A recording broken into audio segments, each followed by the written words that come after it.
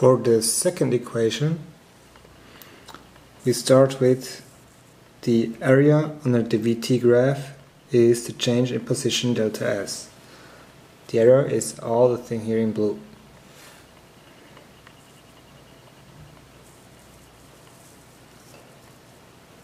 Now we know that the area in blue is V average times delta T. How do we get there? Take off this little triangle up here and we put it right there. And we see that what before was an irregular shape is now just a rectangle with one side delta T and the other side V average. Now how do we calculate V average?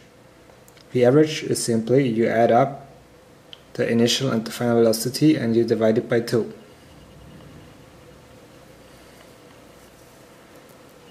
Therefore what you get is change in position is 1/2 times V final plus V initial times delta T.